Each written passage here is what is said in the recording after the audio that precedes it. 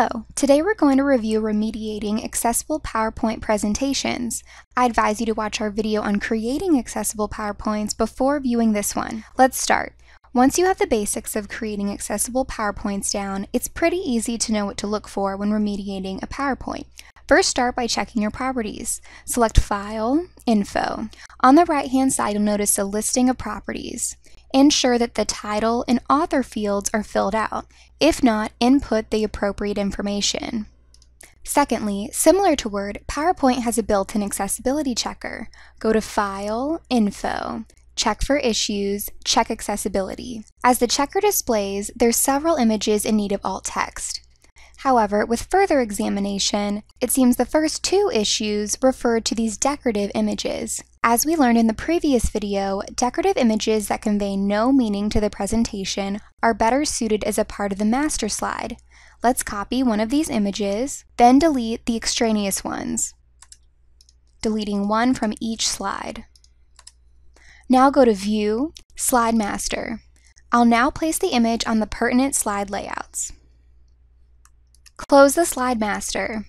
Moving along, we need to review the reading order of each slide. Recall, reading order is the way in which your content is read to a person using a screen reader. On the Home tab, select Arrange Selection Pane. Typically, content should be read as follows: title, content placeholder, then the rest is up to you. As we reviewed in our last video, content is read from the bottom up on the selection pane. As we can see with this slide, the content placeholder is going to be read before the title. This may confuse some readers. To fix this, select Title and drag it to the bottom of the list. Ensure you check each slide for proper reading order. Once the structure of your PowerPoint is accessible, you can then check and remediate the content of your presentation. This includes tables, links, non-decorative graphics, lists, and color contrast.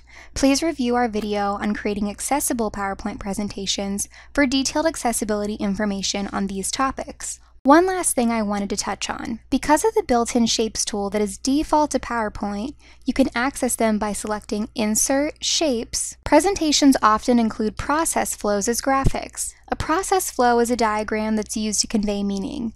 The tools make it very easy to build one from scratch in PowerPoint. However, it's important you provide the correct alt text for this kind of graphic. If I close my selection pane and open my accessibility checker, you can see the system wants you to provide alternative text for each shape. This is incorrect.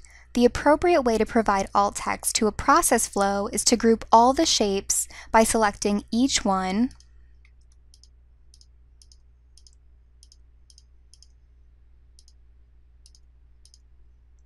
and grouping them together. You should only provide alt text for the group, not individual items. To do so, select the group and right-select Format Shape, the third symbol at the top of the pane, and write your alt text in the description field. Make sure you provide adequate wording and instruction for the flow of your diagram. And that's it. Remember, once you understand how to create an accessible PowerPoint, there are only a few additional steps in remediating one.